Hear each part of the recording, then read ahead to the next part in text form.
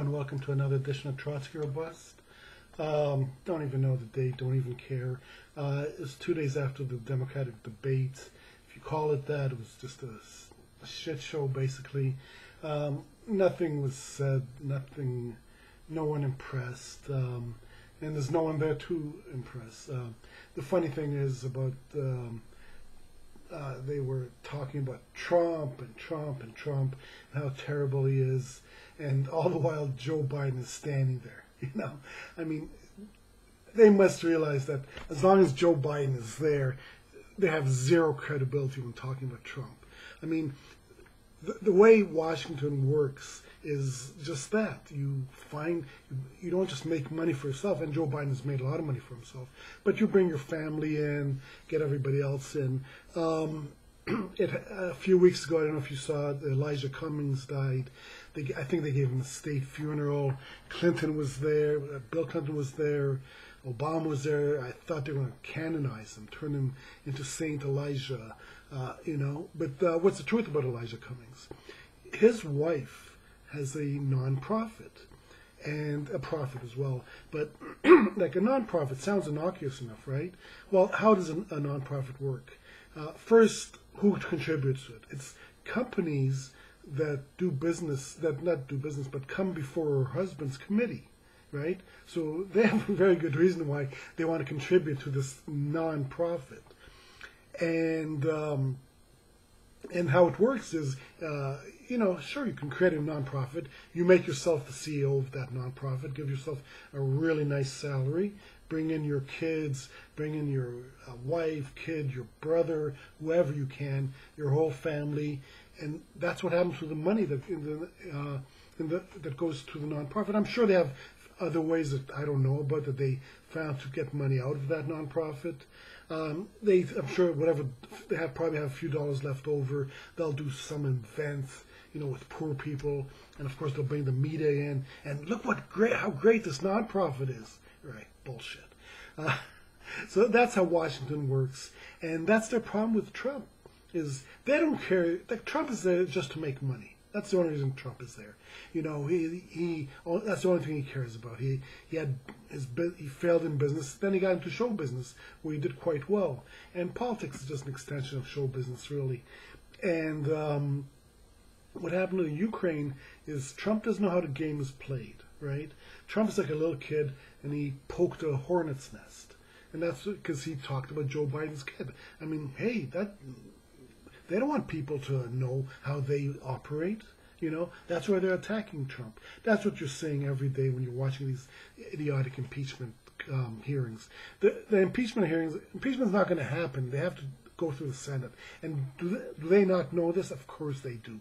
But they just want to send a message: don't mess with our money. Don't mess with our money. Go ahead and make your own money, but don't mess with ours.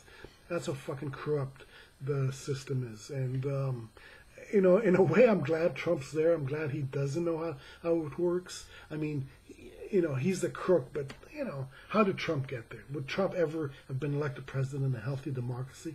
No. It's just that the system it's not a swamp. It's not trying to drain a swamp. It's it's an ocean of sewage is what it is. And, that's how it is. And you look at the others, like Obama. Obama has $100 million already. Do you think Obama would have $100 million if instead of passing that stupid ACH that that leaves 30 million people uninsured, does nothing to control cost, instead if he would have done Medicare for all, would he have the $100 million? If he would have, instead of increasing the number of wars we were in, he decreased it. Instead of bailing out the banks, bailed out the homeowners. Instead of bailing out GM, nationalized GM so that they couldn't move their plants overseas, would he be worth $100 million today? Please. Bill Clinton's $150 million. Why not? NAFTA, repeal Glass-Steagall, the crime bill. That's how they pay them. That's how they pay them. Obama's getting paid now for services rendered and to show future presidents, hey, if you play ball, we're going to make it worth your while. And that's what he did. He played ball. He worked against us, not for us. And also, what's her name? Amy Klobuchar was saying, Nancy Pelosi is kicking Donald Trump's butt every day in Congress. No, Nancy Pelosi and Donald Trump are kicking our butts every day. All right, and of course, Mr. Burnout himself. Oh boy, and he's oh my God. If ever you doubted that Bernie's one of them, every time he keeps saying Joe Biden's a friend of mine, so and so's a friend of mine. That just it was exposed during the debate. One honest thing Joe Biden said during the debate, he says, Democrats in Congress are not going to vote for the Medicare for all.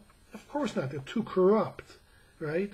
And so Bernie, how's he going to pass it when all these friends of his are not going to pass his bill? Okay? He says, oh, we're going to need a revolution. Really? You didn't have a chance to make a revolution in 2016? Instead of endorsing Hillary, you could have started a new party. You did have a chance for that revolution? Okay. Oh my God, what a fucking waste of time Bernie is.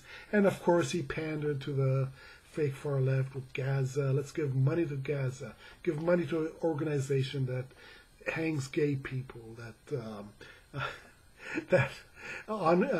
is okay with honor killings, and not even getting into the amount of money that they've embezzled. Hamas, there's two guys in Hamas who've embezzled like $2.5 billion each, and that's just two guys. Who knows how much the entire organization? Hey, let's give them taxpayer money. Now he didn't say cut money for Israel, which I'm for. I was born in Israel. I lived in Israel. I'm an Israeli citizen. I was in the Israeli army. I never told you that, did I? And now I was in Gaza. But no, we shouldn't give money to military aid to Israel or to anybody else. And by the way, you always hear these anti-Semites, anti-Zionists online saying, "Oh, that aid supports Israel." No, it doesn't. That aid stays here. It's corporate welfare to the military-industrial complex. Over 99% of the aid is for military, and it just stays right here in the United States. And I guarantee you, it's not going to sink Israel as much as these anti-Semites might want it to. That's about it. It's just a total shit show, as I was saying earlier. And, for all I care, I hope Trump does get reelected. He's not going to be any worse than those guys. And to have Bernie become president to do nothing because the Democrats will stop him every chance they get. Where will our democracy be after that? I don't know. I don't know where we're going.